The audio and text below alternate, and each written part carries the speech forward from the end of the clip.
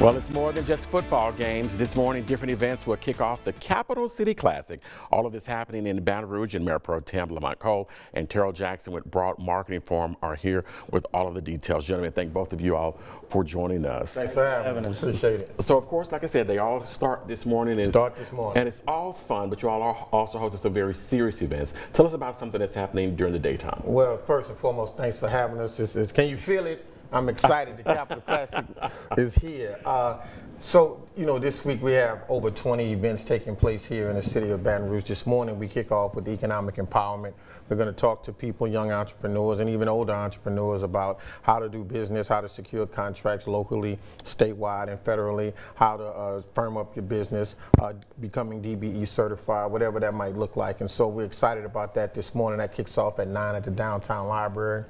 Tonight we're going to have an event where old school meets the new school, a generational conversation about the tailgate experience here in our city from historically until now, what that looks like and how we can bridge the gap. So we're just excited. Tomorrow, we're going to have law enforcement tomorrow come out and talk to the youth, both middle and high school, about perceptions, right? Perceptions versus reality in terms of what police think about young people and what young people think about law enforcement. That's going to be a really good conversation.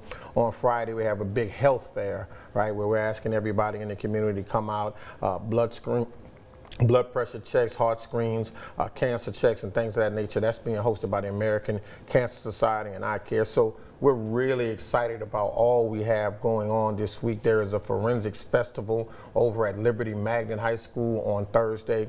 And so just a lot of good things happening all over the city. And we're just excited to be able to do this work again this year and showcase our city.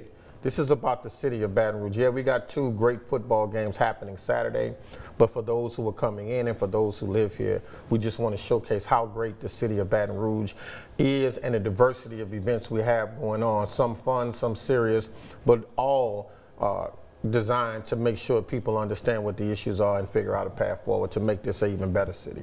And so, in Terrell, of course, for people who have to work and, of course, can't make it in the daytime events, there are some nighttime activities as well. Absolutely. Well, last year we kind of catapulting off last year. It was when Southern played LSU historically for the first time. So we sensed the unity of the city. Everyone came together. It was a pleasant surprise, and it was overwhelming to see how wonderful everyone collaborating, got along together, and partied and celebrated together centered around the game. But as Mr. Cole alluded to, it's bigger than a game. So tomorrow, in addition to all the enrichment activities we have during the daytime, we start some evening events. Thursday evening, we have a alumni welcome reception. That's going to be a blend for all the alumni, special folks. Make sure you can give myself a call or Mr. Cole a call. We'll make sure we take care of you. That's absolutely free.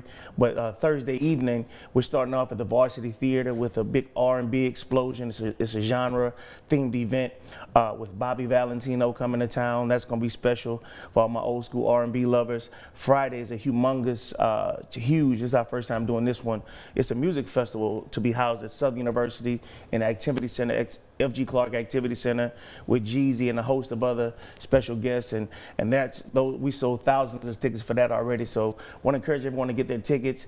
For Saturday, there's a sound stage at Southern University's campus, and of course, those nights we have alumni after parties, and Red Stick Social is going to be the hub for that right there on Government Street. And it's just a lot of moving parts to this.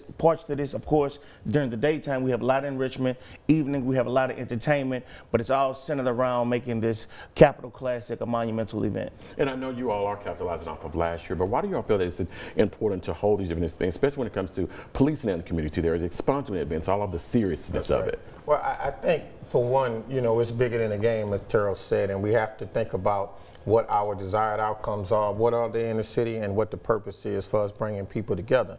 And that's to ensure that while we celebrate and have fun, we recognize there are challenges here in our city, and there are a lot of people, a lot of folks who are working towards solving solutions to those challenges. And so we want to talk about that. We want to bring out, you did mention the expungement process that is going to go on at the Leo Butler Center on Friday. There is a movie movie premiere tomorrow night called Right to Read, and it's about the literacy or lack thereof in the United States of America and what needs to happen to improve literacy, particularly in underserved communities. And so, you know, we started this process early this year.